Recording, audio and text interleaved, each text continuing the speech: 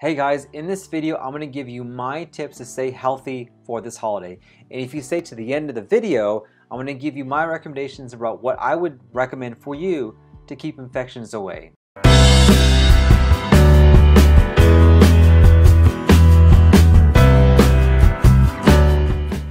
Hey guys, I want to thank you for joining me tonight. And in tonight's video, we will talk about the tips that I recommend for staying healthy this season. My name is Dr. Samir Islam. I am a board-certified gastroenterologist practicing in Texas. My passion is to give you accurate information that you can take home and implement today. At any point in time in the video, I would encourage you to check out the show notes and the links, where I put all of the links of what I may be talking about in the video today. I also put a link to my newsletter. If you like this newsletter, or if you like these videos, I would encourage you to subscribe to my newsletter. If you like this video, I encourage you to follow me on my social media page, and I encourage you to subscribe to my videos as well, and like my Facebook page and my YouTube page as well. But in today's video, you will learn a couple things. Number one, some of the tips that I recommend to survive the holidays. Number two, tips that I recommend to survive some of the holiday parties. And number three, how not to be sick during the holiday season. This is the time when people get sick all the time, whether it's colds, fevers, people get the flu, and things get passed around between people, and it can be a very difficult time to meet the normal people that we want to do during the holidays and during the parties, because you're worried about getting sick. And in today's video, we'll talk about what we can do to hopefully help out with that. So one of the most important things that we recommend, no matter what, is take a vacation. Unfortunately, about half of the Americans currently living here don't use all their vacation days. It can lead up to 660 million unused vacation days. That's an outstanding figure.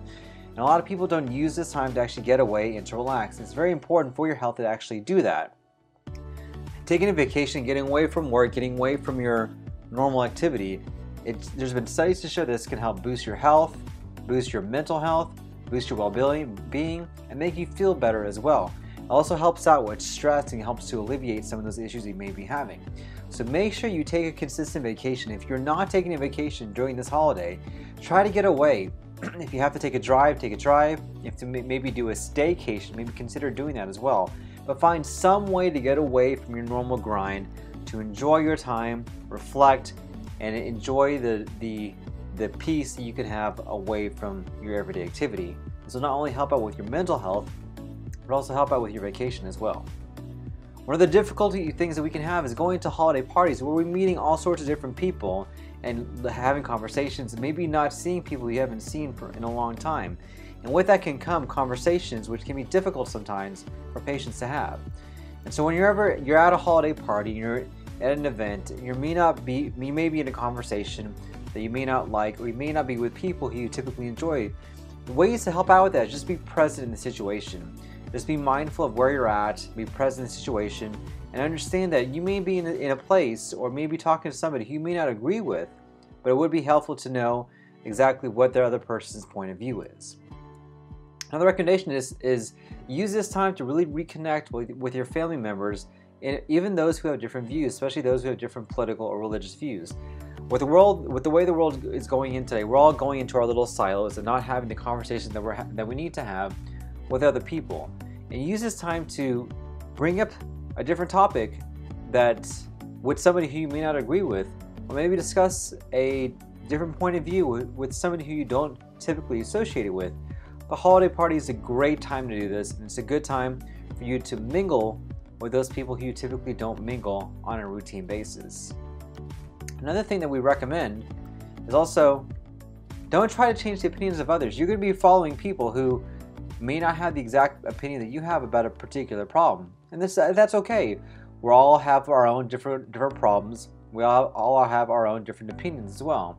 So use this time to just embrace who you are, embrace who the other person is.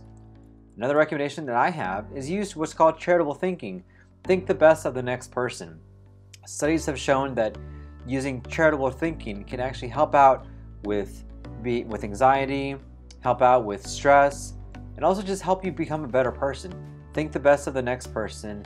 Think that they may have the best thoughts, or that they may have the best inclination for what could be going on as well. It's also important to be kind and compassionate as well. Spend quality time with the people who you care about. Try to avoid stress.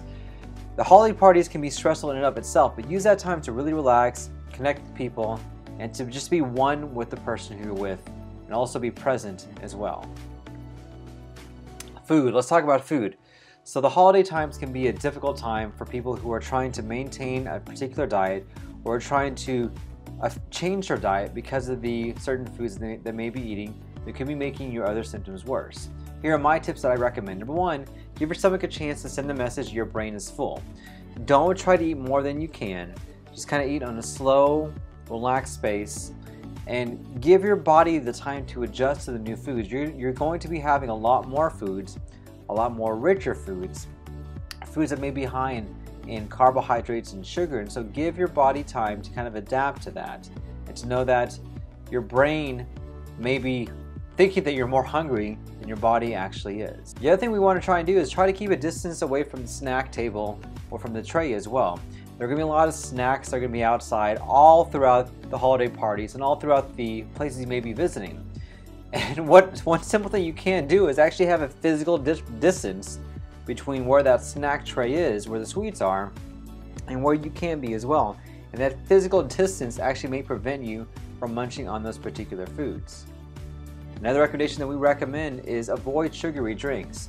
Things like eggnog or sodas or drinks that have a lot of sugar to them. Try to avoid those. At least don't go off your diet if you are trying to, if you're in an environment where that has a lot of sugary foods that are there.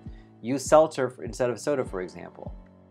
Another thing that I recommend for my patients is never go shopping when you're hungry. That is so hard to do. You know, we get caught up in going Christmas shopping for our friends and family members that we tend to forget to take time to eat ourselves. And obviously, whenever you're hungry, you don't make the best decisions when you're shopping, and so you may end up buying something that you regret as well. Another recommendation that I have is to keep on moving. It's very important to keep being active and keep moving as well. One of the things that I recommend is try to park away from your entrance of where the store you're going to. So if you need to walk some distances to get there, that actually may be a good thing to hopefully allow you to walk where you need to walk. Keep on moving, keep on doing the exercises that you normally would do as well. Don't let exercise take a backseat during the holidays, and try to do a high intensity interval training. It only takes about 15 or 20 minutes per day, but studies have shown this to be very effective to maintain cardiovascular health and also to maintain weight loss as well. And so try to implement any type of exercise that you can.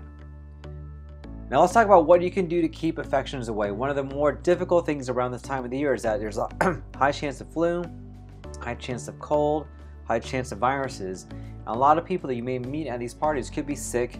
They could be having their own colds and illnesses as well.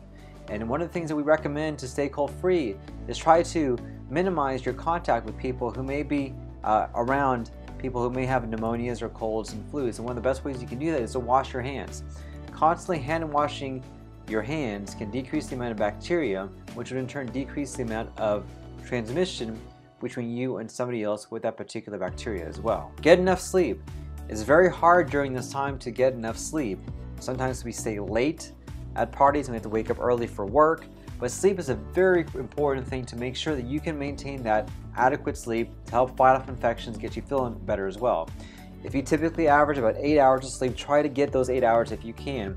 If you average about 6 hours, you're doing okay with it, that's fine, but try not to change your sleep patterns any more than what you had before the holiday seasons were here.